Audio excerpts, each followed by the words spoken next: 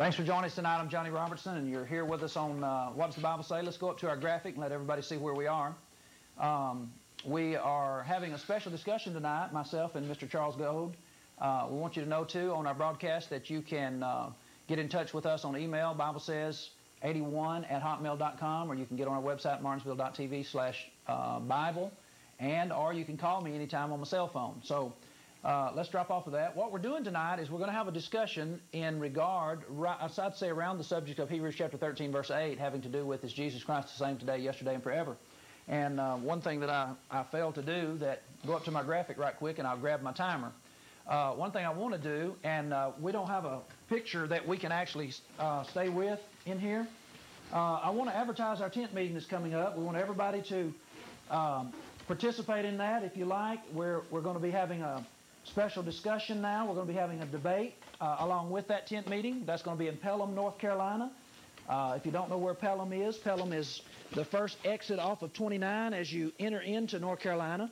And as soon as you enter into North Carolina, you see the Welcome Center. That's Pelham, North Carolina. That road also goes to Eden. As soon as you exit there, you will see our tent off to the left if you're heading towards North Carolina. If you're coming from Reidsville, you just look to the right before you get to that exit, and you'll see our tent sitting there.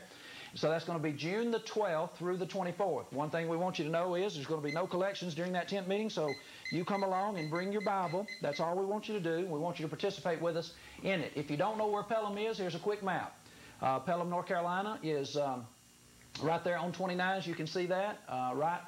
After you get out of Danville, those persons who are in Danville, I think most everybody's going to know where that is. So we're going to actually start preaching at 7:30, but the debate between a gentleman named Olin Hicks and Gary Summers. Olin Hicks is from Arkansas. Gary Summers is from Florida. They're going to be discussing marriage, divorce, and remarriage. Who actually can marry and who can scripturally marry. And people like Jerry Falwell saying everybody can marry today. Jerry Falwell changed his position in the last 4 years, and basically he's now welcoming everybody in. The Baptists that I talk to, many of them are giving up their license so they don't have to stand against all these divorced people. But we're going to have a discussion 5 nights under the tent so that you'll be able to determine who's really telling the truth. All right, tonight what we're going to do is we're going to have a discussion. We're going to let Mr. Charles Gold go first. We can drop off our graphic right quick, and we're going to let him go for 10 minutes uninterrupted and basically give his position in regard to the Holy Ghost and things having to do with that. And then I'm going to come along behind him and give what I believe the Bible says. So if y'all will drop the graphic and come back to us, we'll start in on that right now. So I'm in my 10 minutes. Yes, sir. First off, I'd like to say praise the Lord to everyone. And I would like to give honor to my Lord and Savior, Jesus Christ. And as with all Bible discussions or preaching or teaching that I enter into, I have prayer first. So I'm going to go into a word of prayer. Lord God Almighty, it is in the name of Jesus the Christ that we come before you as humble as we know how. First of all, to say thank you for your loving kindness and thank you for the multitude of your tender mercies. We thank you that we're here at this point in time. We ask you now to have your way in this building. Anoint us, let us act as gentlemen, and let us delve into your word. Not that we might glorify ourselves, but we might glorify you and edify your people. In Jesus' name we pray. Amen. Amen. The topic and the question that I was asked about and asked to come on to discuss was whether the Lord was the same yesterday, today, and forever. Malachi 3:6 says, "For I am the Lord, I change not, therefore ye sons of Jacob are not consumed." Hebrews 13:8, Jesus Christ the same yesterday, today, and forever. And then also Galatians 4:4 is an important scripture because it says in the fullness of time, Jesus came. And that being the basis, in the fullness of time, Jesus did not come, amen, just haphazardly or just fall out of the sky. But he came according to God's plan, a plan that was formed before the foundation of the world. And when Jesus, amen, came, amen, he was fulfilling what God had already put in place. Just as God every day causes the sun to course across the sky and has done it since he created this earth and the worlds, amen. Just as God, amen, is in control right now, amen. Seems like the world is in chaos, but God is still in control. And that being the case, amen, that God had a master plan to start with. He doesn't have to change. God doesn't have to change, okay? If he has a master plan in place, the master plan, the Bible plainly says, amen, that when his word has gone out of his mouth, it will not return unto him void, but it will accomplish the thing he pleases, the thing wherein he sent it. So that being the case, he doesn't have to change. It's man that has to change. It's man that has to give up his wicked ways and conform to God. So then we need to understand that when God set the plan in place, it's going to come to pass just as he said it would. Things are going to fall in place just as he said it would. And nothing haphazardly or nothing by chance. Nothing by chance, but that God will affect things. He doesn't have to change. He's the same yesterday, today, and forever. And many people don't believe that God heals today. And I was trying to think about how I was going to tell the world that God still heals today. But I thought that the best way for me to tell the world is what he's done for me, how I've come out of things and how I've overcome certain things. Just because God did it, not I did it or the doctor did it, but because God did it. I can tell you about testimonies where I've been in services where they stand up and testify how the doctor has diagnosed them with cancer and how, amen, when they went back and they prayed, just as the Bible says, go to the elders, if there are any sick among you, go to the elders of the church. And the prayer of faith, amen, will heal you, amen. And I understand, amen, that God will heal you if you ask him. I understand that the office and the power of the Holy Ghost is still working today. And it works in only those who will ask for it. If you really want the Holy Ghost and you ask God for it, he'll give it to you. And when he gives it to you, then you'll understand. Then you'll understand the power. You can't preach, you can't teach the word of God, you can't correctly do it without having the indwelling of the Holy Ghost. It's the thing that leads you and it's the thing that guides you into all truth. It's the thing that causes you to understand the word of God better. When you have maybe a carnal and a fleshly understanding of the word of God, it gives you that spiritual understanding that you can go ahead and you can grow in God with it, amen. When you got it in you, and nobody can tell you any different because you know that you know that you know. And it makes no difference who says anything to you or bothers you about it. Yes, God set this plan of salvation in motion before the foundation of the world. For Jesus Christ was the Lamb of God, slain before the foundation of the world. And if this plan is in motion, and when this plan is in motion, now excuse me for saying if, but knowing that this plan is in motion, God has no need of changing. God has no need of changing directions. God has no need of, he said, before heaven and earth will pass away, not one jot, one tittle of the law will pass away. The law is written, the law is down, and it's not going to pass away. Everything is going to come to pass just as he said it would. All you have to do is believe in him and trust him. The Bible says he is a rewarder of those that diligently seek him.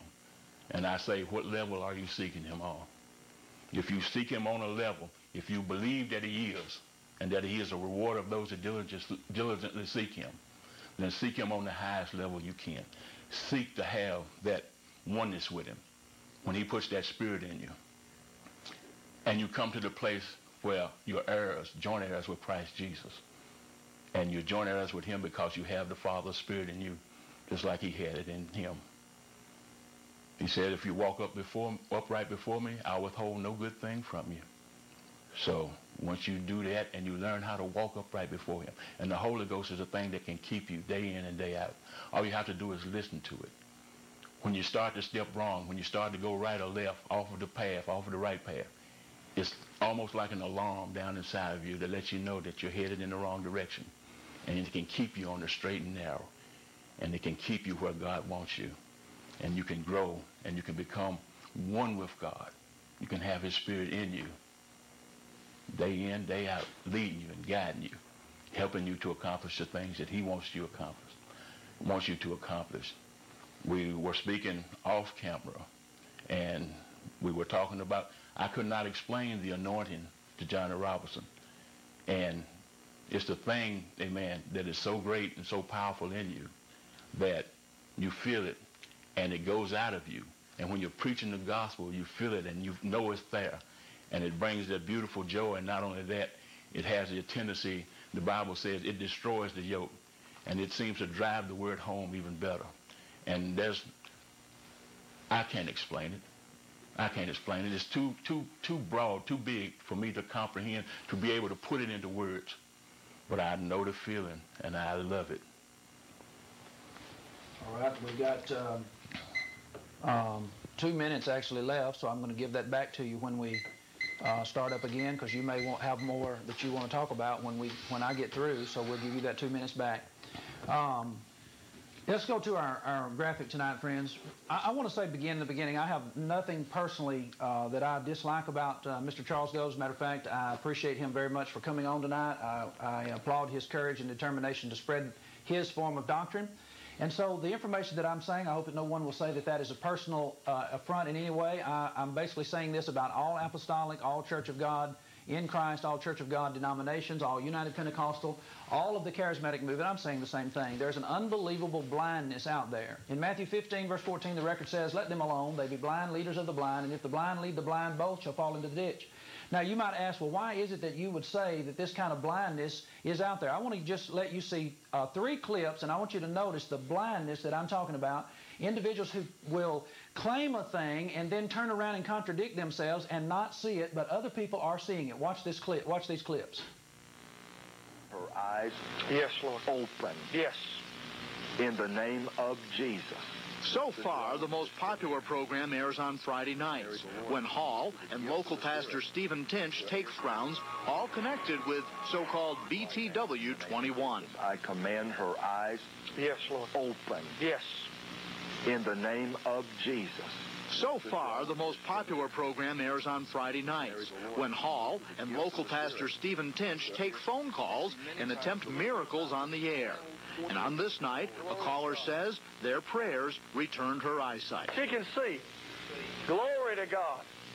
Did you hear that, brother? Hallelujah. The lady that we prayed for her eyesight, she had lost her eyesight.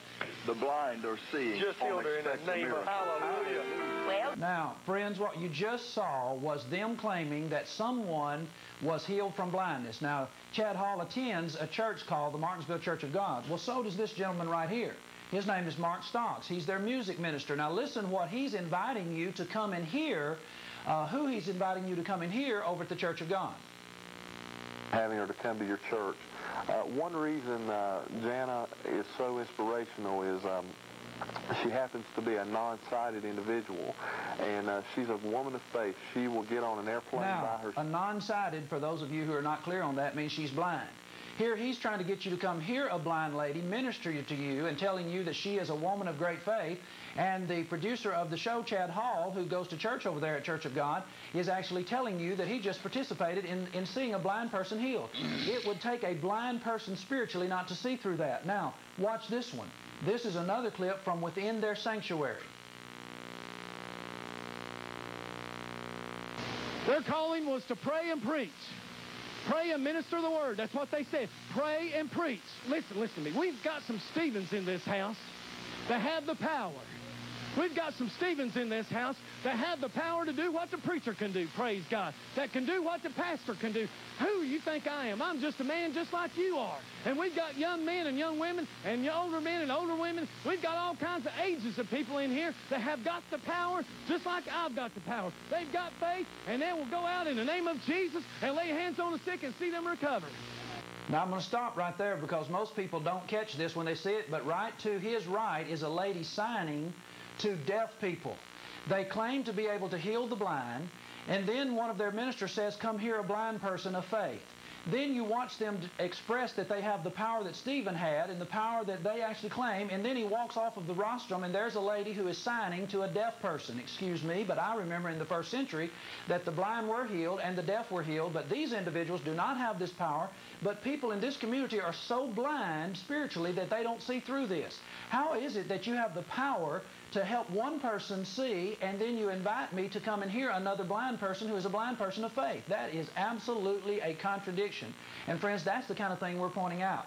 Now, as we go on this, my first statement is going to be, in Hebrews 13, verse 8, the Bible does say that Jesus Christ is the same yesterday, today, and forever. But in what sense? Does that mean that everything about Jesus and everything about God is the same in the way he operates and the way he controls things? If I remember, Jesus walked upon this earth for 33 years. He's not here today. In one sense, he's not the same. In other words, he's not here physically. quickly as he was then. Well, if Jesus Christ is the same today, yesterday, and forever, my first statement is going to be, and if we can, as you read that, I'm going to ask Mr. Goad to give me his Bible because he doesn't need it. Now, someone might say, well, why are you saying that, Johnny? Well, notice what the Bible says in John 14, verse 26.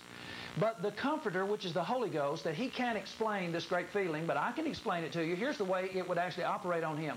But the Comforter, which is the Holy Ghost, whom the Father will send in my name, he shall teach you all things and bring all things to your remembrance whatsoever I have said unto you. Now, if Mr. Goad had the Holy Ghost the way they had it in the first century, he wouldn't even need his Bible tonight. And I want to suggest to you that he didn't have Holy Spirit enough to go his full 10 minutes in refuting what I'm saying tonight. And I want you to listen to the only person in Henry County that I have heard, he's not actually from Henry County, but he's the only person that I've heard who will be consistent with this. At least he will claim that he has it. Listen to this clip. With the so-called sermon on it, that's not God's messenger. Amen. God's messenger don't have to pre-plan a message. God's messenger don't have to sit up all night and write out a message. All he got to do is go to the truth that was here before him. Amen. Now, friends, drop that graphic just for a minute. That's Geno Jennings, and he challenged me from Philadelphia that he was going to come down and have a discussion with me, and he got here making all these claims about the Holy Ghost, and we had 2 hours of extra time along with his 1 hour of time, and do you know the man wouldn't come out of his hotel room? Here's a man who claims to have the Holy Ghost. Look at our graphic. In Matthew 19, verse 20, notice what the Bible says. Excuse me, Matthew 10, verse 19 through 20. It says, but when they deliver you up, take no thought how or what you shall speak, for it shall be given you in the same hour what you shall speak, for it is not you that speaketh, but the Spirit of your Father which speaketh in you. He didn't come meet me on television after he had told everybody he was coming down here to slay all the false teachers. He wouldn't come out of his hotel room at all. As a matter of fact, the only thing I heard from Geno Jennings' camp is a bunch of people giving me excuses how come Geno Jennings wasn't prepared for his schedule to come up and meet me. Well, friends, he's the one who said that Jesus Christ is the same today, yesterday, and forever, and he doesn't have to prepare. And the Holy Spirit said yesterday that a person who was being challenged and being held up as a false teacher doesn't even have to worry about what he has to say. The Holy Spirit will give him in that hour what he needs to say. And I'm asking Mr. Goad to give up his Bible and give the rest of the discussion without the Bible. Now, when he did that, I'm going to ask him some questions here in a little bit that's going to involve some Bible answers. And if he doesn't know those Bible answers and doesn't know the Scripture off the top of his head, we're going to be able to tell that the Holy Spirit is not really operating on him in the sense that it was in the first century. Now, here's another statement. If you'll look at this. When I asked them to give a demonstration, if you'll notice our graphic, of the Holy Spirit in their lives today, in other words, to help me to believe them rather than just to have to hear their talk, this is their response. If you can look at my graphic right quick.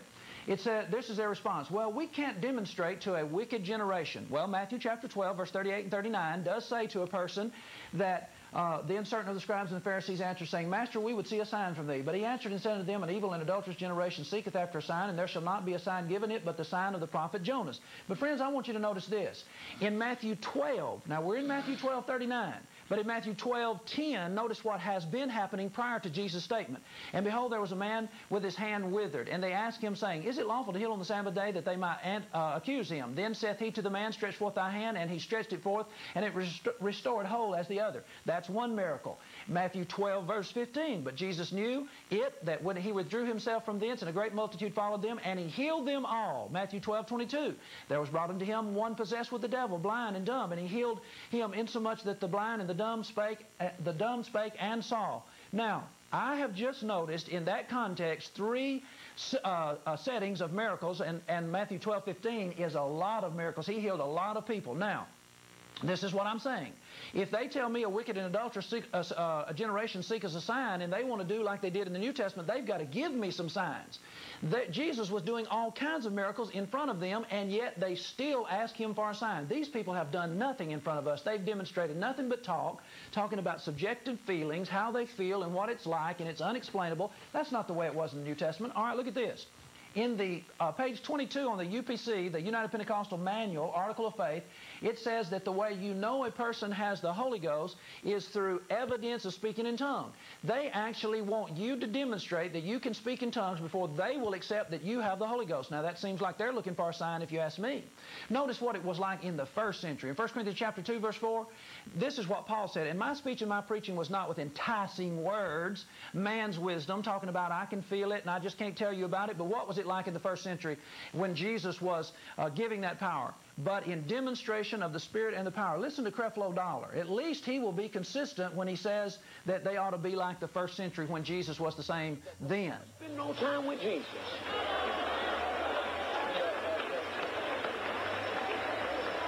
And in these last days, it's going to take a demonstration of the power. And we won't be able to demonstrate the power if we don't think we have a right. It's going to take a demonstration of power. It's not going to be enough just to preach the gospel. It's going to take a demonstration of the power of God.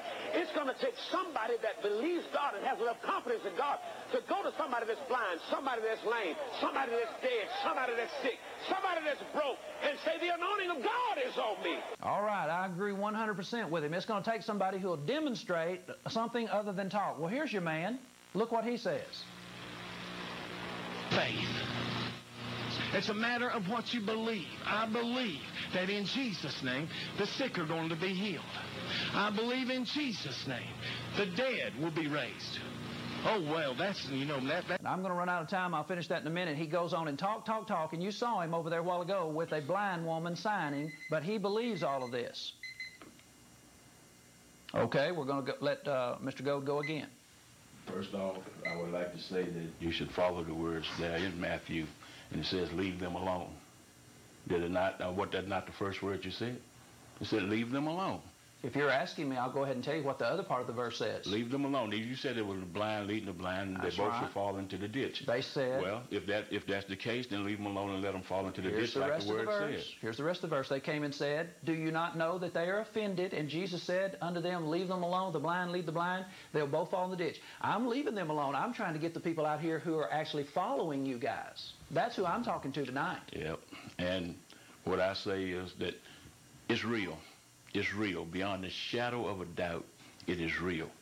And the fact that God doesn't have to boast himself to show unbelievers.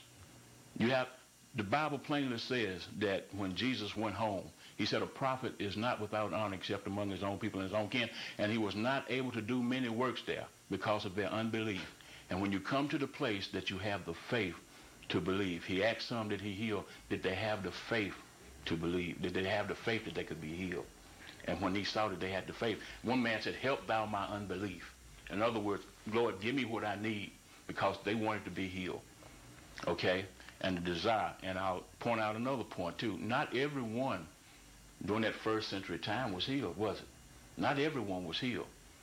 But some were healed and some weren't. We don't know the mind of God. We don't know the will of God. We don't know when he will heal and when he won't heal. The healing does not come from man. It comes from God. And we have to have the faith in order to get healed, in order to get anything from God. Without faith, it is impossible to please God. So we must have that faith in him. I have faith enough in God to where my vehicle doesn't move unless I pray first. I want him with me when my vehicle moves. I don't lay down at night unless I pray first, because I want him there watching over me while I slumber and sleep. When I rise in the morning, my faith says, give this day to God. You may have to go out to your job, but you can only go out to your job if God is with you. You can only accomplish the things that you have to accomplish through the day if God is with you. Now, you may say many people in the world go out and accomplish what they have to accomplish, and they don't pray and they don't do this. I say to you this, I feel better when I know that I have prayed and I have given God the reins of my life, and I trust and I believe in him. And I'm not saying every day goes perfect, but I'm saying that I have peace and I have joy and I have confidence in God. And yes, I said, you can't explain it. You can't, as one songwriter says, you can't attain it. All I know is that it's there and that it comforts me. I know that it makes me feel so good inside when I know his presence is there.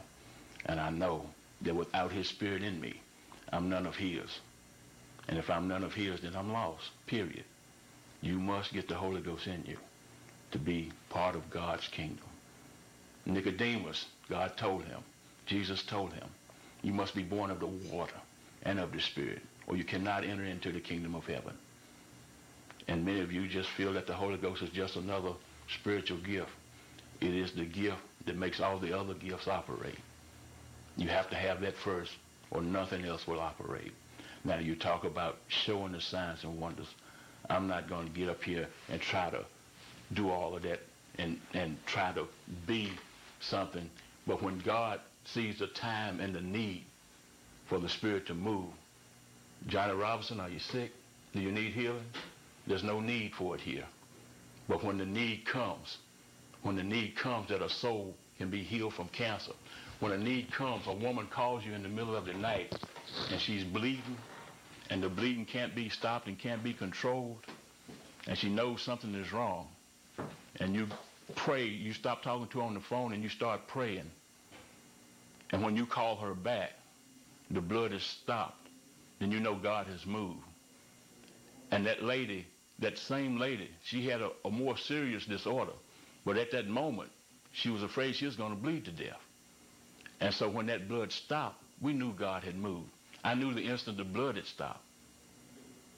And when I went back and called her again, she said, yes, it had stopped. And then she proceeded on to the hospital. And she got that other problem, the main problem, corrected. God is an on-time God. And he's not about play. And he's not about falseness and faking. But you must have the faith to see him operate. When you allow the power of God and the Spirit of God to move in your life, there's no mistaking it. And anybody in the world can speak against it, and they can speak against it because they don't know and they don't understand it, and they don't know what's happening. But when I see it coming, I know. Now, I'm not going to fall into your game, Johnny. It's not a game. Yes, it is a game. It's a game, and I don't play that. I'm sorry. There's plenty of people in this I don't play that. I just said that God, that some people didn't get healed in the first century. Everyone didn't get healed. And this man is not going to get healed more than likely. That's right. More than likely, okay? But until you come to the place where you realize, till you come to the place where you realize that God will do what he said he will do when he wants to do it, and you give him his glory, all you're going to be is sounding brass and tinkling cymbal, my friend. I know what God can do. I've seen it. So I'm not worried about anybody you bring on the set, any kind of surprise that you do, okay? And I won't withhold prayer from that man. I'll pray for him, and I'll pray that God will heal him, okay? Because that's what God has told me to do. I'll pray for him, and I'll pray that God will heal him. And no doubt if he has the faith, God will heal him. But I'm not about playing your little games. Okay. You still have 5 minutes. I don't need them. All right. All right, friends. Basically what we did is we just really, we called Mr. Gold's bluff. He said, Johnny, are you sick? He said, is there a need for healing? There's no need for healing. Therefore, we're not going to have a healing. Marshall is with me tonight, and Marshall and I are not in the same religion. I happen to know Marshall as a result of him coming to some Bible studies that have been conducted. In a discussion before we actually went on, I learned that Marshall basically was born with palsy, and he's an individual who is trying to live, to the best of his knowledge, a good and righteous life. People all over Martinsville and Henry County know him. They know this is no game, and they realize that healing is needed.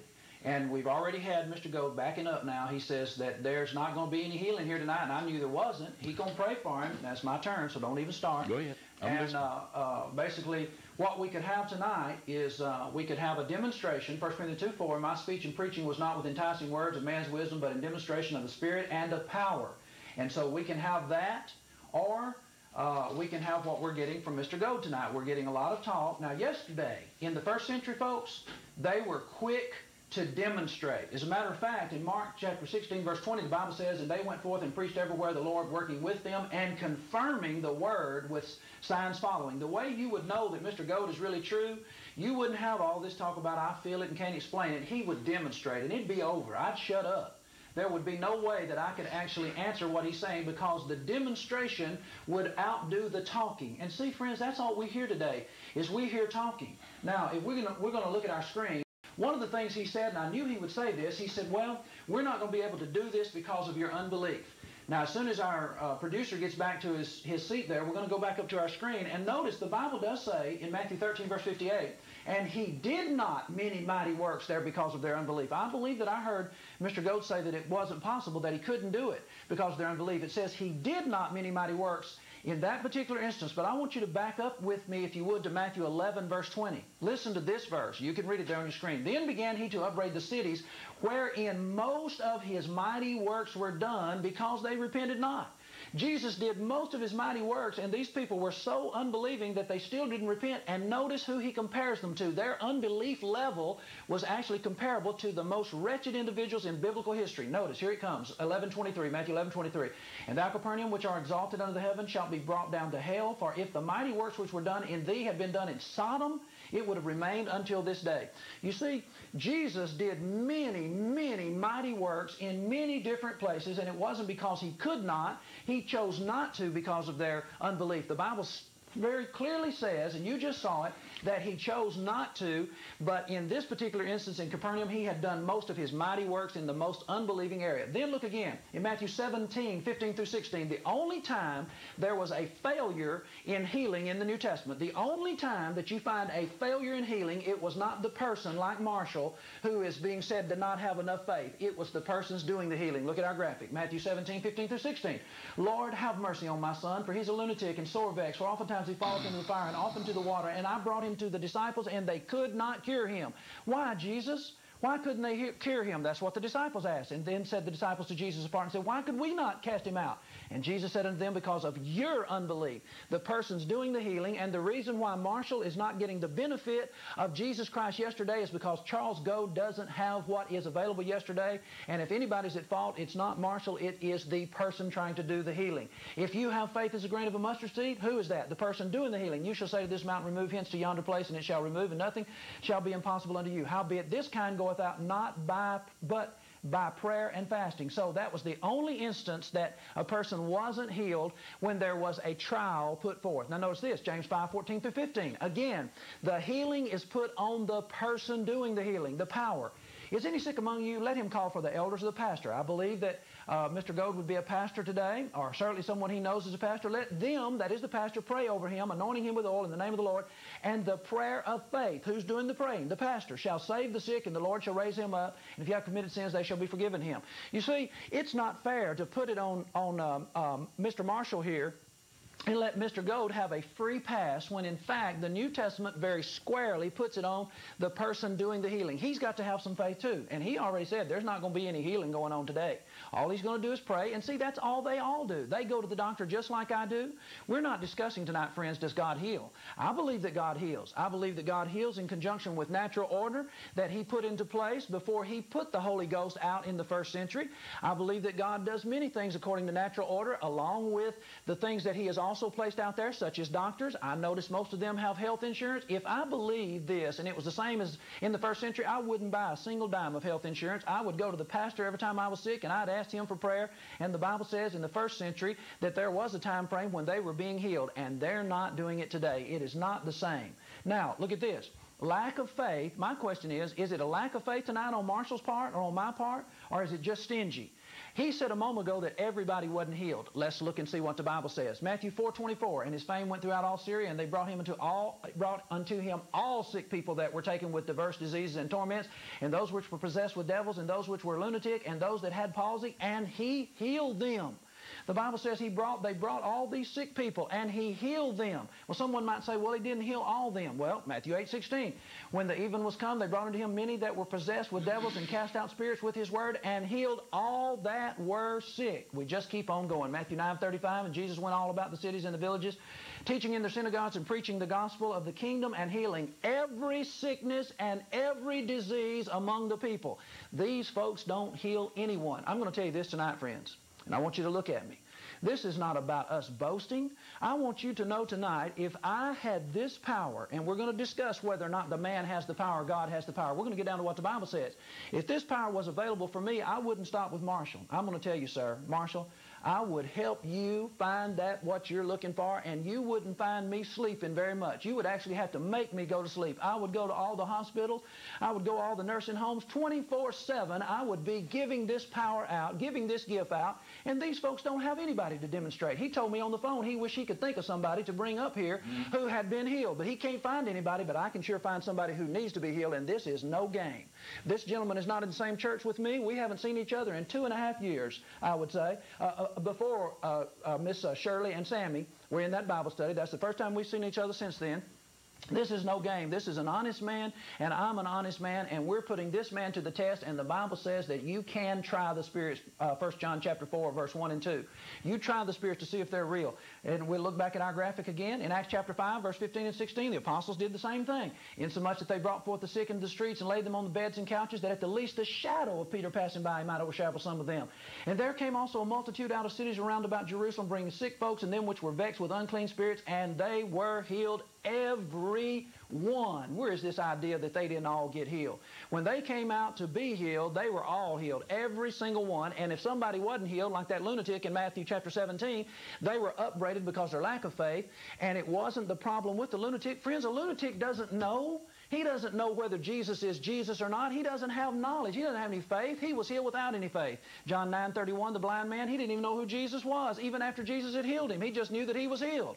This idea that it's our fault because they are empty and don't have the power of the first century is absolutely false. Now, notice this. Here's another ploy. We can't do anything. It's of God. Friends, read your Bible.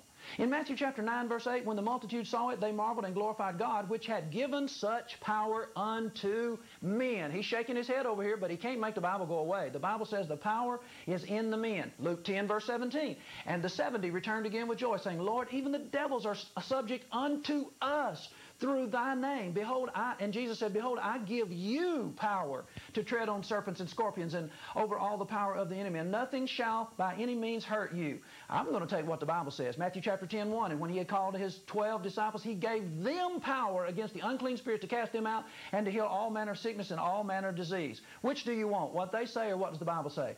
Yesterday, my friends, on top of that, there was no church of Jesus Christ of our Lord apostolic. If Jesus Christ is the same yesterday, today, and forever, how come there wasn't a church of our Lord Jesus Christ apostolic? R.C. Lawson, in their very own manual, says that he established it, founded it in 1913. Is Jesus Christ the same today, yesterday, and forever? I'll tell you one thing. The Church of Christ that I'm a member of was in existence back then, and it's still in existence today. And the UPC says, not only that, the UPC says, now, sir, we're in my time right now. You can do what you want to during your time. In the UPC, and I think he's going to be just like J.C. Richardson. He's not going to follow our instructions. I've been very courteous, and I've just basically held my peace during my 10 minutes. The UPC says that the truth of one in the Godhead, Jesus only, was revealed in 1910. Now, how is it that nobody else knew this idea about Jesus only before 1910, if Jesus Christ is the same today, yesterday, and forever? Now, friends, we're seeing this demonstrated over and over. Now, if they were the Church of Christ, why not act like it? Notice this in the first century. Now, Mr. Gold, we're going to ask you this question. In 1 Corinthians 14, verse 27, 28, in the first century, the Bible says, if any man speak in an unknown tongue, this is yesterday, let it be by 2, or at the most by 3, and that by course, and let one interpret. But if there be no interpreter, let him keep silence in the church, and let him speak to himself and to God. Let me ask you a question, Mr. Gold, if you're willing to answer this. In the church of our Lord Jesus Christ apostolic, which you're saying is the same today, yesterday, and forever, is the same as it was in the first century, when y'all speak in tongues, do you speak one at a time, or does everybody speak at the same time? Can be one at a time. I didn't say can be. I said, what do y'all do? You said what do you do, and I said it can be one at a time. I've seen instances where it's one at a time. All right. I've seen instances where others speak in tongues when the Spirit falls on them. And when you speak in tongues, basically it shows the evidence of the Holy Ghost. Not only that, there's an unknown tongue that lets you know. Okay, you can start your time. It edifies you. It's a language between you and God that, put it like this, when I'm saying hallelujah, it's not coming out of my mouth, hallelujah, but God is receiving it. And when I'm saying glory to God, it's not coming out of my mouth, glory to God, but something else. And that's between me and God.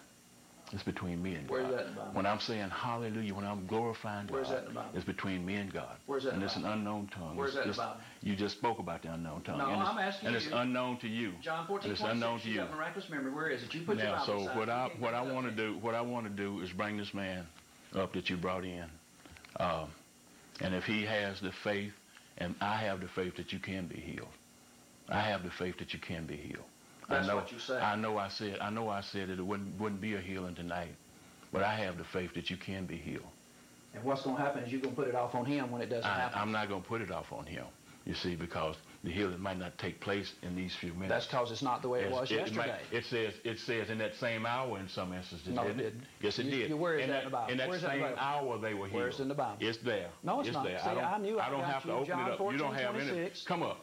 John 14, Come up. 26. What is his name? You know, Marshall, you don't have to do what he says. You don't have to do it. You don't have to do what he says. But right in here, right now, come up. He don't need to be near you either. Jesus could heal a person, and they went back to their house, and they found out they was healed. When they went to the gate called Beautiful, man, and he fixed his eyes on him, and he said, in the name of Jesus. Just like in the that. name of Jesus. Just like that. Come up. That's not how it happened. You afraid to be on camera? He was already on camera. I'll go to him. Okay, good. I have no problem with There's that. nothing going to happen either way, but go ahead. This is what we wanted. I'll go to him. Tyler, if one of y'all can.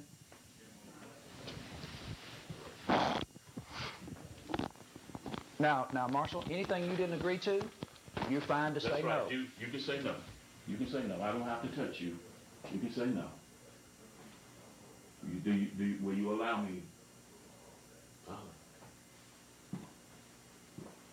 How long can you stand? Can you stand for a moment? Look at me. Look at my eyes. Now, one thing we want to make sure on the camera, if you can get it around, is that this is nothing like what happened in the New Testament. He's having to go through all these rituals. Peter said... I'm going through no rituals. Yeah, why don't you just do what Peter said? Peter did. Okay. And I can't copy what Peter did. I have to do what God is leading me to do. Okay? Look in my eyes. I'm going to touch your face. Lord, in the name of Jesus, I come before you, your humble servant. This man comes in sick. He has need of healing. If it's truly his need to be healed, Lord Jesus Christ, and if it's in your will, let it be done, Jesus, for his sake, that he might know the power of your Holy Spirit, that he might know and understand that you love him and you want him healed. It's not about show. It's not about any false doctrine or any unbelief, but knowing that you have the power to heal and that you will do it if it's asked in the name of our Lord and Savior Jesus Christ. So I ask it right now in the name of Jesus. Heal him, Lord. Heal him in Jesus' name. Amen. And that's all. That's it, and that's nothing happened. Now, friends, what we asked Charles to do is we said, give us the scripture where it said it didn't happen or it happened in the same hour or something like that. Now, John 14:26, if you remember, said that he has miraculous memory. He can't remember that scripture because it's not in there, and nothing happened. And I apologize, Marshall, I apologize for anything that you feel that you had to go through with him that I didn't tell you would happen. I knew what was going to happen on my end. He was going to do something, say something that was going to give him an opportunity to get off of the hot seat. Now you still have time, Mr. Good. I'm back here sitting down. I didn't run from anything. You didn't do anything either. I prayed for that man. That's not what the Bible says. And said the prayer of faith will do what? The prayer of faith will heal him. Every healing in the New Testament, that's what we saw. This wasn't one of those. We hadn't seen anything. It wasn't like that every time. Well, you show me one place. In that same hour. Show me that place. Show me that place. This man, like I said, I prayed for you. I thank God for being able to pray for you. Believe it. And go, when you leave here, believe it. Why does he have to wait? New Testament, yesterday, they didn't have to wait. Why are you interrupting me? Didn't you have your time? Now, you asked me back and forth questions. Didn't you have, and you answered the question. Didn't you have your time? Okay. If you want me to stay out of it, I will. Go ahead. So, now, walk in it and believe it. And don't let any man put any doubt in your mind. And that's the whole problem today. doubt and unbelief. God is real. His healing is real. Walk in the faith and walk in belief. I don't play your games, Johnny. This is not a game. Yes, it is. It's a game that you play because you want to put down everybody else and make yourself look good. I'm not worried about making myself look good. I'm here for one reason, and that's to glorify God. And you can keep putting down and keep spouting off all you want to, and it's not going to do you any good at the end until you get the Holy Ghost in you, and until you understand what the power is. You'll be blind. The scales have to fall from your eyes just like they fell from the Apostle Paul's eyes while he was Saul of Tarsus, and he went to the street called Straight. Mm-hmm. And when those scales fall from your eyes, then you'll be enlightened. All right, friends, you saw it right here, and this is where you get to see these things, is on what does the Bible say? Nothing happened. We knew they weren't. Now, I asked Charles a question, and I'm basically going to go back to it. If you look at our screen, I'm not going to ask him for the answer. We got his answer a while ago. Now, here was the question. Let your women keep silence in the churches. Now, he told me before we got started that his mother was a pastor. In the first century church yesterday, the Bible says, let your women keep silent in the churches, for not permitted unto them to speak, but they are commanded to be under obedience, as also said the law.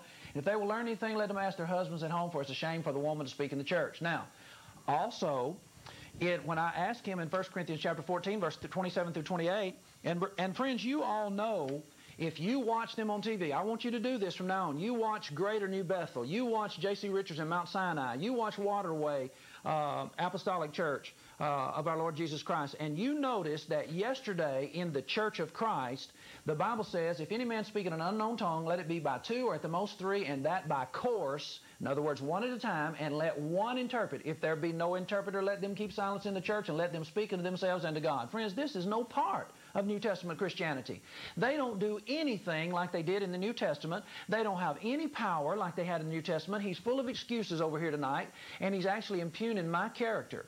What is it? What's wrong with me asking them to do what the apostles did on a regular basis in the first century? That is, demonstrate the power to confirm that they were spokesmen for God. The Bible says they did it everywhere they went. Signs were following. Miracles were done. Wonders were done. That was not a miracle. That was not a sign. That was not anything but just simply forgery. What they're doing is perpetuating a false doctrine that is built upon fake activity, and when you bring somebody that's not in their camp, this is what happens.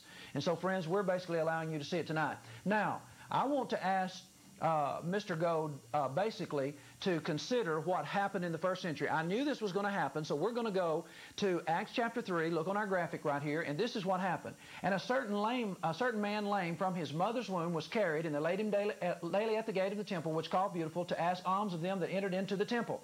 And Peter fastened his eyes upon him with John, and said, Look on us, and he gave heed unto them, expecting to receive something of them. And then Peter said, Silver and gold have I none, but here it comes. But such as I have, I give unto thee. In the name of Jesus Christ, rise up and walk. Now, Mr. Gold says the power is not in the man, but we heard Jesus say, I give you power, and Peter heard it too. That's why he says in Acts chapter 3, such as I have, I give it unto thee. Rise up and walk in the name of Jesus Christ. That's all he had to do. He didn't have to go through any of this other stuff. He just simply had to say, and he wasn't able to do it, and we saw no results. Acts chapter 4, verse 22, in the first century, the man was above 40 years old on whom the miracle of healing was showed. Not only that, Acts 4:14, the Bible says, and beholding the man which was healed standing with them, they could say nothing against it. You see, the way Mr. Gold could have silenced me tonight is all he had to do is be like they were in the first century. And I would have been sitting here dumbfounded. I would be overwhelmed. Now, he's fixing to take up his Bible over there, and he's already said that he has miraculous memory. He couldn't find the verse a while ago, couldn't come up with it in his own mind, so he's now given up. He's going back to the Bible. I knew he would. And this is basically the way it is in the first century, and we're not seeing it today. Now, look at Acts chapter 4, verse 16. This is what the opposition said, saying, What shall we do to these men? For that indeed a notable miracle hath been done by them, is manifest to all them that dwell in Jerusalem, and we cannot deny it.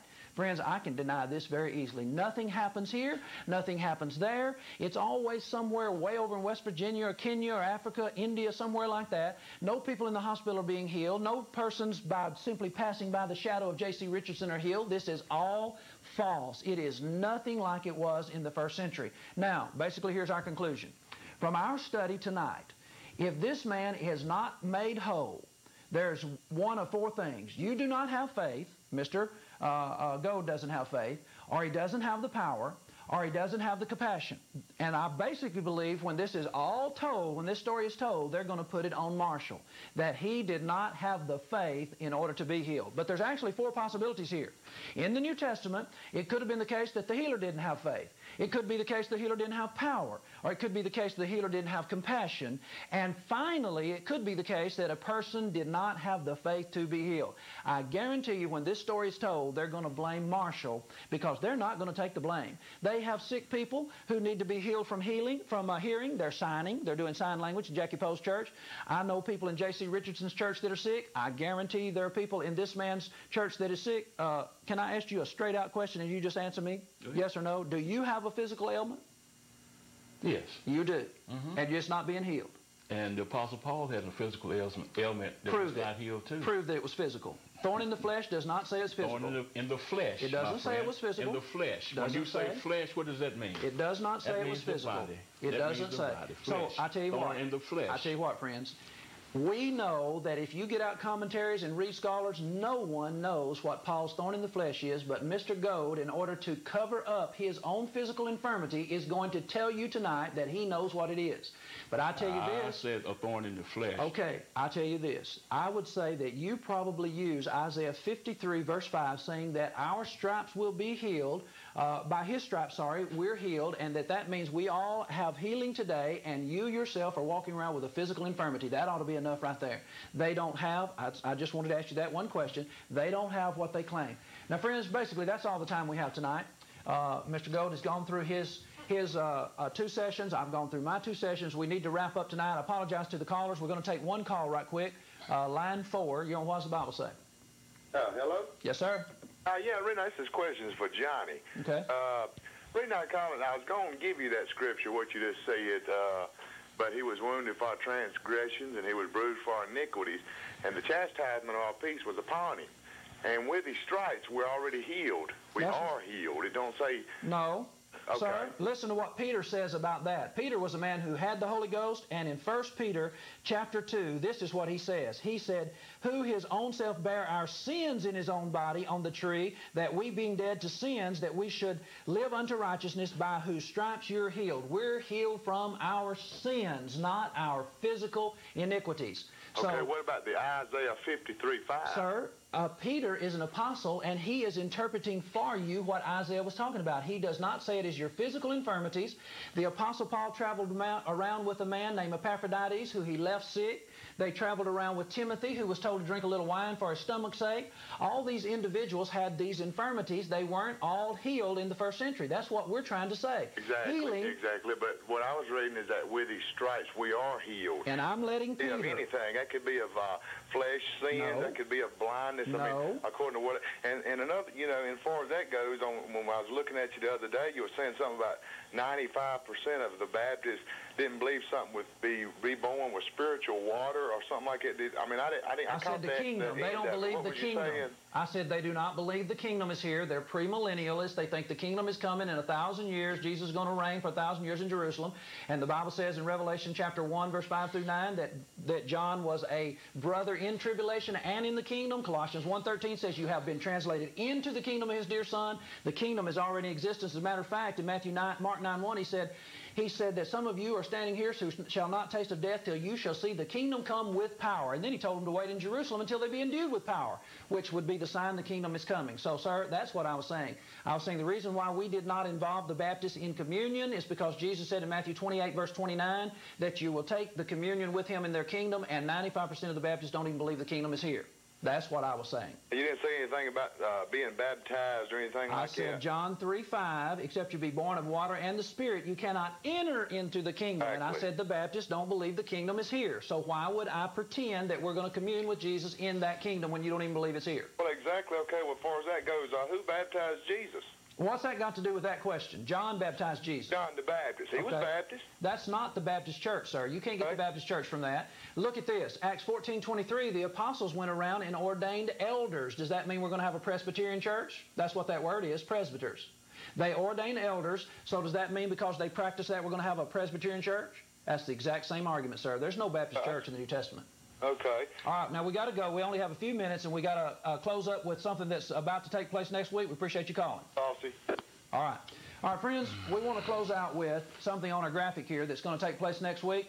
This gentleman is going to be doing our broadcast next week. Let me let you listen to this clip. I would say described in Acts chapter 6, verse 7. And the word of God increased, and the number of disciples multiplied in Jerusalem greatly, and a great company of the priests were obedient to the faith.